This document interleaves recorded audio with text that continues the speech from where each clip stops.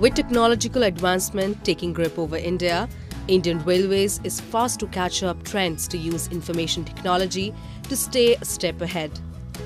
Passengers Reservation System (PRS), one of the most crucial applications of Indian Railways, is being revamped for better efficiency.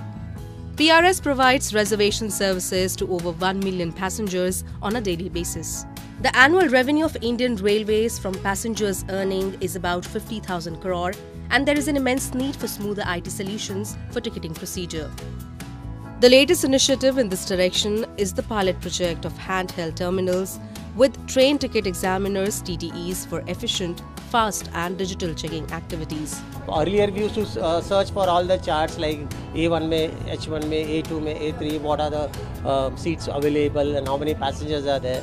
Now everything just at one touch you will come to know the total number of passengers. Indian Railways has taken a step forward, keeping in mind a push towards Digital India initiative.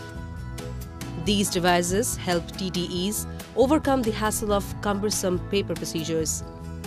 The high-tech devices can help TTEs in upgrading status of passengers list of the whole train.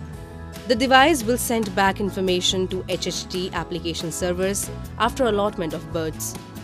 It brings all the information on TTE's fingertips. HHTs can also allot vacant berths.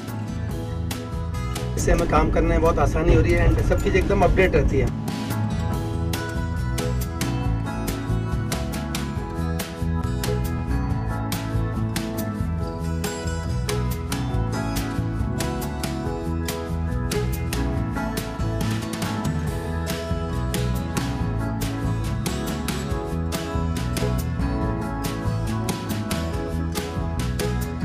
It strengthens trust between passengers and railway authorities by promoting transparency in the process.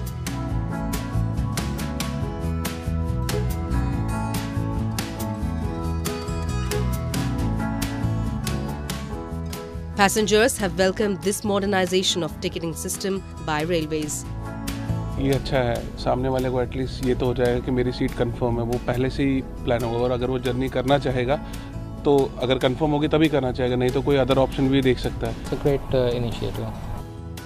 Railways plan to extend the service, which will further boost the spread of technology in one of the most dynamic railway networks in the world. Innovative methods taken by railways are likely to benefit majority of population who depend on railway connectivity.